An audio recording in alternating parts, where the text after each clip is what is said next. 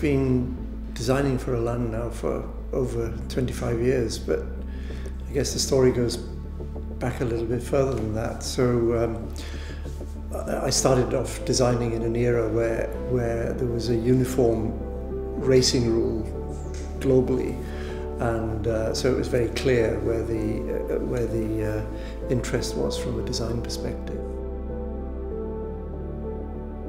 And it was an era where results mattered hugely, and that was, winning regattas was vital for getting future work. So it's always been a part of the philosophy of our business, really, is to find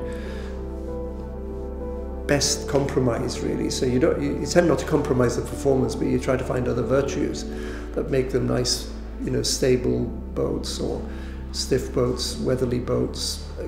Convertible potential or resale potential has been very important to us. We've done quite a lot of variation in our work over the years, really, but one of the big features has been a lot of round the world race boats that we've done for formats like the Whitbread round the world race, which became the Volvo round the world race. We've done IMOCA 60 open round the world competition we did with Ellen MacArthur. We've done a lot of short-handed sailing, the class 40s and stuff. An interesting project for us was the Global Challenge, a fleet of 12 boats built of steel, endurance boats. And the boats had to be safe and strong and seaworthy. And our fleet did 2 fully crewed races around the world, and one of them was single-handed, non-stop, wrong way around the world by a woman called Dee Kafari. And in all of that time, those boats, they had no major failures. I think that mindset has gone into our production boat work, where we've tried to represent value, not just value in build, but value through design in terms of second use or supplementary, to help maintain residual values in boats. Whatever we do helps to inform everything, so it trickles down into, well, in this instance, obviously into Elan. And Elan we started designing for in this sort of period, really. It was shortly after some of these round the world projects that we first did. First model for Elan was Elan 295, and it was obviously Slovenia had just escaped, from became a nation state, and had been in that situation probably, I guess, only about maybe a year or two when I did this first boat for Elan, which, although Elan has a history, boat building history, much longer than my design history. Fundamentally, it had been more of an Adriatic sort of market, whereas Elan as a company was needing to find a wider market, European market and beyond. So I was brought in with the 295, and then it slowly, without any real commitment to the future, but it slowly morphed into, we did the Elan 36, I think, next, and I think it was then the Elan 333. Elan 333 was fairly major for the company, but also for us in a way. It was a great little boat. Sometimes it was just sub 10 meters. It addressed a lot of questions, where people were wanting a value, fun sailing boat, but with really good accommodation. And the whole juxtaposition of space, and that boat worked really well. It's a nice performing boat, did a lot of good racing, has a good track record on the race course in various countries.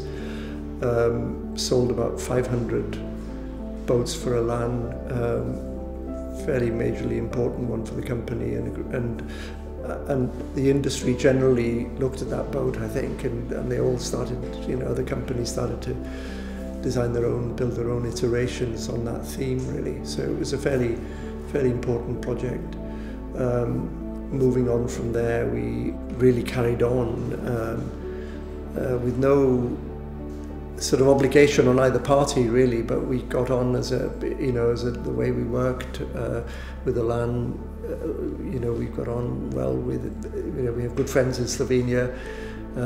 We go there a lot, visit the yard, and so it's been a nice relationship over a long period, and I think we've done maybe about over 20 models for Elan now over the years. So the 333, there's so many too many to mention really. The Elan 40 was a very favoured boat, sold a lot of models. 410 equally did well in a different economic climate, I'd say. And then eventually we started moving into a slightly different sector and helping, in a sense, find a new market sector for Elan, which was to look at short-handed sailing and bringing it into mainstream, really, with Elan's production capability. Models like originally the Elan 450, which then in turn we developed the Elan 310 and the 350. It's been a very enjoyable relationship with Elan, but also quite fruitful, really, not just in terms of number of boats sold and a range of places where the boats have ended up, but it's been recognised as well, really, in the industry, and a number of projects have won various awards, and the most prestigious one is the Boat of the Year award, and we won a few of those, and I guess the one that comes to mind really was because the boat was a bit of a groundbreaking boat, was the Elan 350, which became the E4 with ongoing refinement, and when that went through the system of evaluation by the judges, apparently it was a unanimous vote, which I'm not sure is all that common, so it was a pretty major success. Yeah, the driver for us in design, I mean, it's obviously always a technical challenge, and the challenge is something that we really enjoy. But in a sense, the biggest challenge really is, which we enjoy equally, is fulfilling our owners' expectations. There's this pride of ownership thing is really important for us. We're trying to build a brand which cares for those aspects, and so good control, good seakeeping qualities matter as much as speed per se, but very often usually if you do it well, you get it right, so you get the whole thing together as a package without compromise to safety or comfort on board. So sometimes it's a case of not pursuing the extremes, to have more moderate sort of hull forms and things like this, to get a more comfortable ride. So we're very sort of anxious to get that side of it right. That it's always a balance of forces and a balance of utility to, hopefully give an owner a boat that he really has a happy time with families growing up, and at the end of the day has good resale value, so he can have a happy ending to that chapter in his life.